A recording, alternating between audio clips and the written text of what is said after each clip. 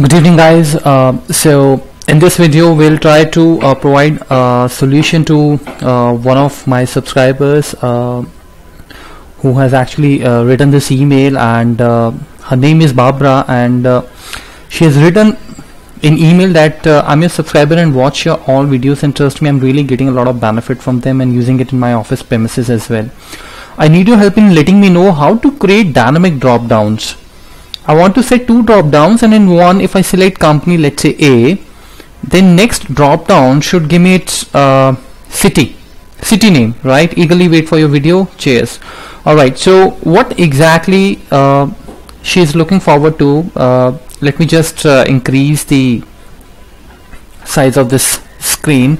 So guys, today what we are going to do is we are going to create the drop downs. So what do I mean is, let's say as what she has actually asked, let's say if you have the companies, let's say I'm going to write here a couple of companies, let's say Deloitte, Aon, maybe E&Y, Merck. I mean, you know, you can write whatever you want to write, and let's say we have their city as well. So let's say I give the city as maybe A, B, C, CC, maybe DD. So what we want to do is, if somebody selects here, let's say Aon in the drop down, then automatically we should have the next drop down this B, right? Or maybe we can well, first of all, I try to answer this question, and then maybe we can go further and can do a lot of more changes in the drop down. So I'll try to add more information to this question, because this is actually a very good question. So what we call them is, we call them as dynamic drop downs. And today I'm going to tell you that what you exactly will be requiring is, we will be using the indirect function, we will be using the name range, and we will be using the data validation, right? So in order to form the drop down, first of all, let's prepare a header called company, and let me have here the city, right, in this way. And now I need to have all the companies listed in this drop down. So what I'll do is, I'll go to the data and I click on the data validation, and in this data validation I will be on the settings, and I'll click on the list, and then here what is my source. So I need to select my source, right? So my source is these companies. Let's say these are the companies. Press OK, and there you go. Now you can have these companies listed in this drop down. This is how you write, and I must tell you that there is a shortcut key as well, which is called Alt D L. If you press Alt D L, you will be directly directed by your Excel to this window, which is called the data validation. Anyways, now let's go to the next part. Now we have already created a drop down wherein I can select any company, as you can see here. So what actually we want to do is, we want to say that the moment I select this Merck company, let's say, I should have its city as well, right? So means that DD should automatically populate here. Now you can even directly write here the VLOOKUP function, right? You can write here that VLOOKUP, and you can set up this, and you can simply leave this formula as it is, right? And of course we are going to hide all these columns so that user should not be able to see, right? And so this is again one of the methods, but since we are going to deal with the drop downs only, so if I change this, let's say Aon, you see that my company, my city is also changing. But this is not something I'm looking forward to, right? Because I want a drop down here, so I will delete this, right? So how you create the drop down is, now in order to create the drop down, of course I have to go to the data and then validation. But before that, I want to link up this cell with this cell, right? So what you need to do is, you need to copy this and paste it here, take the transpose so that the direction can be vertical, or maybe you can write manually as well, Aon, and we know the city is B, and similarly we'll write here E&Y, and E&Y is here, and the company is CC, and then Merck, So you'll write here the same, spellings should be same. It's not a case sensitive, but spelling should be same. Now what exactly we want to do? We want to create a ranges. We want to create ranges, like we want to refer this A as Deloitte, we want to refer this as Aon, we want to refer this cell which is CC as ENY, and we want to refer this Merck as DD, so that we can actually use the indirect function. So do one thing, because because we have 4 actually companies here, so in order to save a time, just select this part, right, and go to the data validation and go to the formula, I beg your pardon, and create from selection. Now uncheck this and keep this top row, because I want to form the top row. Press OK, and now you'll see that you have all the list created here. So Aon refers to B, ENY refers to CC, and Merck refers to DD, and Aon refers to B. And one more thing I want to tell you, that if you see here that we have E_Y, but here I have used a special character, so that's exactly, you know, it's not allowed actually when you give the name ranges, so you have to use this underscore, right? Or maybe if you don't want to use any underscore, maybe you can write here simply EY, right, and put it here as well, EY. Now it's time to change, edit it. So go to the name manager, and here just select this option and click on the edit, and this is how you can actually reduce this. You can remove this underscore and close this. Now we are all fine here. Now what we need to do is, in this drop down, go to the again data and validation, and here select again the list, because we want to create the drop down, but this time you'll write here a formula which is called indirect, and choose this, right? Now remember, indirect actually does what? Indirect actually works on the cell addresses. So what does that mean? That means if you write here indirect B4, it will immediately go to the B4, and it will see that in B4 what is written. So in B4 I will have, let's say, EY. So EY is not a text for me now, because we have created a range. So immediately it will go to the EY in your, the backend of the Excel. It will see that EY refers to what, and we know that EY actually refers to CC, right? So the source currently evaluates to an error. Do you want to continue? Yes, let's do this, because I guess reason being because we had this E and the AND operator. Now we are good to go. Now you can see here the company is automatically populated. If I select the Aon, now you have the B. If I select Deloitte, you have in the drop down only A, right?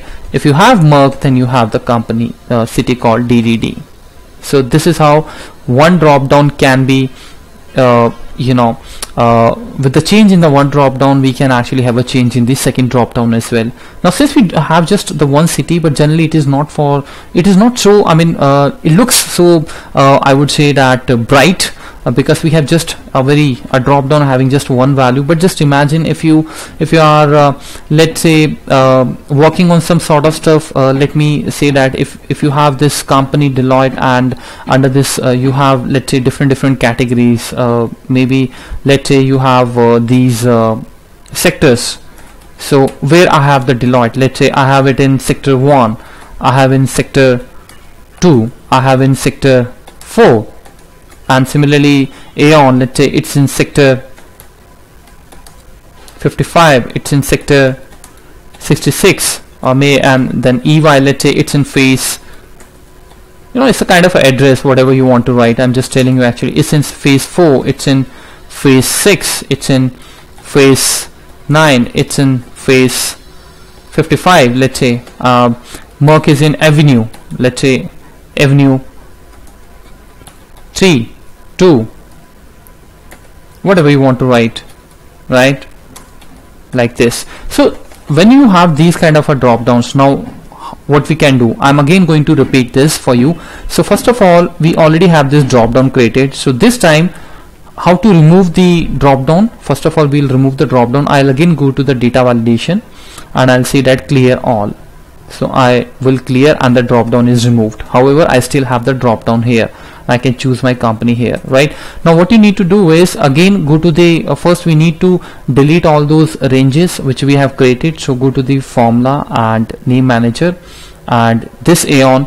Now you can delete it or you can even edit it. The choice is yours. For example, if let me just show you, if I delete this, then this will be removed from here, then I'll have to create it again. So we can even do that. I can delete it, or the another way of doing this is you can select this and you can edit it, and in this edit portion you can actually increase this range from here till here, right? So this is also something which you can do. Choice is yours, and you just need to press OK, and then when you close it, you will have EY refers to this M22, M6, M5, whatever it is, right? So anyways, let me just delete it, and let's reform this again with new entries. So these are called the name ranges. This is how in the name manager we create the ranges. So since I know that all these are to be created, so I would like to be a little fast here. I will not like to go one by one, right? So doing one by one means that you first of all select this, and then you go here in the address bar and then you write here Deloitte like this and press enter, and then you select this portion and then you write here Aeon and then press enter. The second method is you go to the name manager and you write here new, and you write here EY, and what it refers to, it refers to a table which is this table, right? So see that now I have to create this 4 times because I have 4 headers here. So instead of doing that, what I will do is, let me just delete this first. I will apply a shortcut.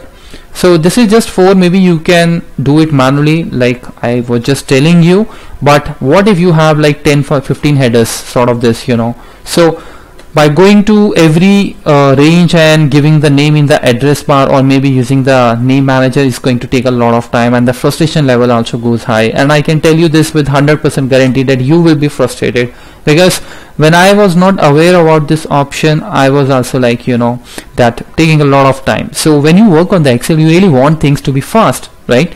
That's why you are using Excel.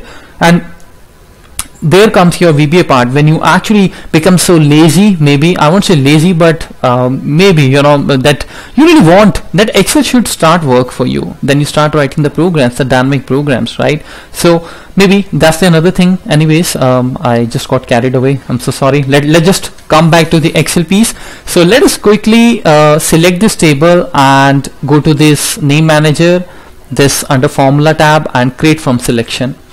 So uncheck this left column and press OK, and there you go. Now it has already created for you all the ranges. You can see here Aeon refers to 5566, Deloitte refers to this, which is perfect, Merck refers to this, and EY refers to this. So our job is done. Now let's come back here and go to the data validation. Alt DL you can press,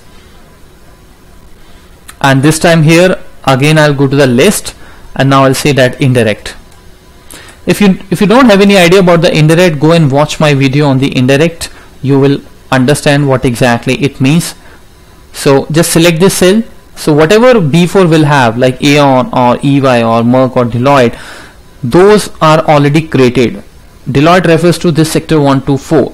Aeon refers to sector 5566, and similarly EY refers to phase 4 to phase 55, and Merck avenue 2 to avenue 66. So automatically your drop down will keep on changing, right? So this is how we have created the drop down. You select EY and you'll get here phase 4, phase 6, phase 9. Wonderful, right? So this makes your work very easy and looks very actually elegant as well, because now I could even do one thing, so for somebody who doesn't know the importance of this drop down, maybe what is the other way around?